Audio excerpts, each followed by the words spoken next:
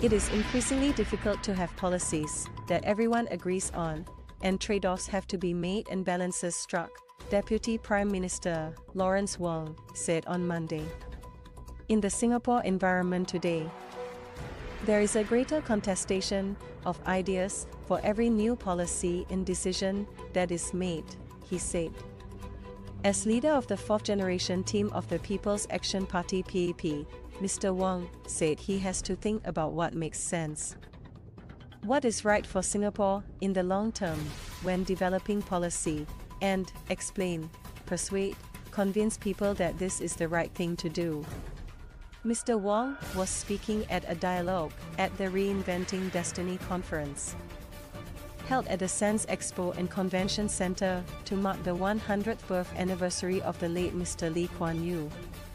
It was organized by the Singapore University of Technology in Design's Lee Kuan Yew Centre for Innovative Cities, the National University of Singapore's Lee Kuan Yew School of Public Policy, and Institute of Policy Studies. The dialogue was moderated by Dr. Farid Zakaria, the host of CNN's weekly show Farid Zakaria GPS and columnist for The Washington Post.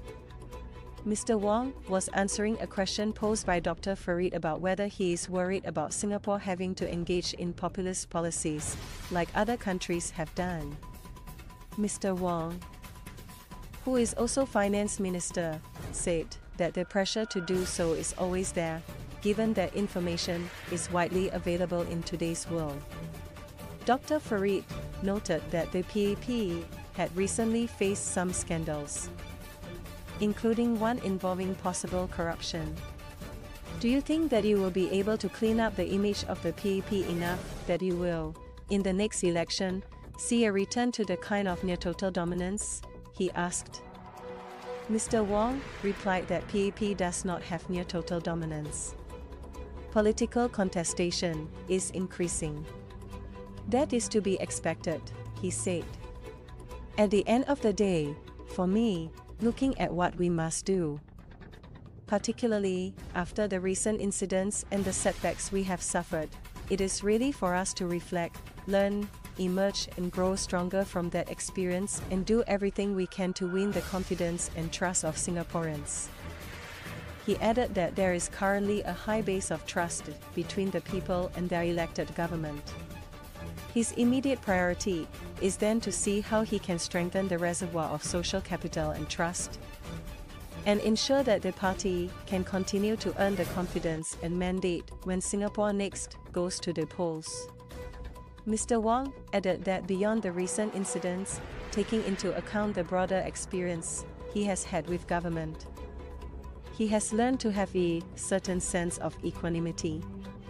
In government, when things go right, when things go well for us, when people praise us, and say, we are number one, we are gold standard, don't let that go into our heads, he said.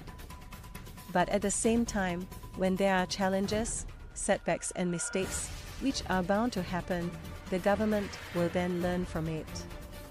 It is in the mistakes and the failures where we find greater motivation to learn and to be better.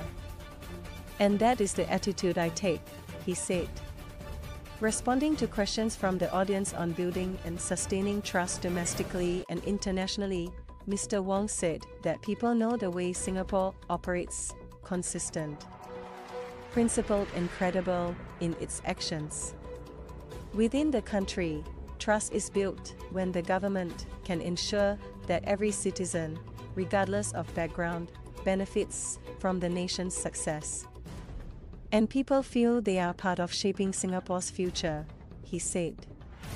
He added that the government is now also reviewing its policies to strengthen these assurances for Singaporeans as part of the nationwide engagement exercise Forward Singapore. The exercise culminates in a report later this year.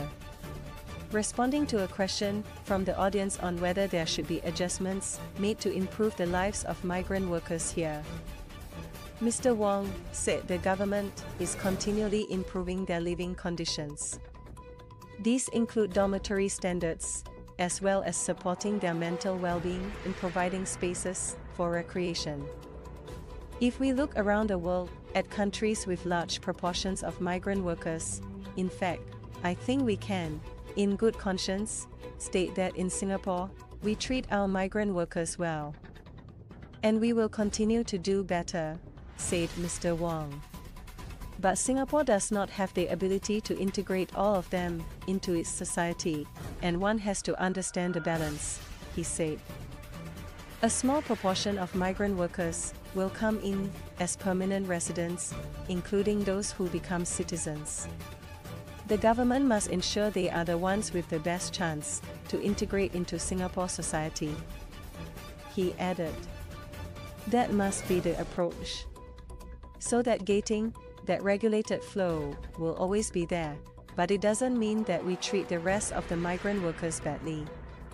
On the contrary, we will do everything we can, from a government point of view, to improve their work conditions and their living conditions.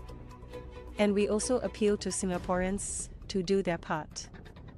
And that is why, if I were to build a dormitory next to your home, please welcome that dormitory with open arms, said Mr. Wong. Mr. Wong was asked whether China's current economic problems are a result of moving away from a more market-oriented approach to a more state-oriented one. He noted that China faces a challenge in the property sector, a very important part of its economy, as it has a supply overhang issue and excess leverage in some large property firms. China's domestic demand has also been weak, and with the measures that the West and the United States have imposed on it, its export sector trade has also decreased. So, they have to find some way to stimulate demand. The government, I am sure, is aware of this. There are very competent technocrats in government, they know what to do. But to get consumption going again requires not just short-term measures, said Mr. Wong. It also requires longer-term structural solutions to strengthen their social safety net. He noted that the new defining feature of the US-China relationship is no longer one of engagement, but extreme strategic competition. The worry about this dynamic is the potential for retaliation that can result in huge costs for both countries, and a lot of trouble for the rest of us in the world, said Mr. Wong. On concerns that measures imposed by the US and the West will slow down China in terms of accessing cutting-edge technology, Mr. Wong said this would not keep China down. Because the Chinese are determined for what they see as China's time in the world. And China wants to take its rightful place in the world as a modern, great nation, he said. And so there is a tremendous drive and determination, not just at the government leadership level, but also amongst the private businesses, to move forward.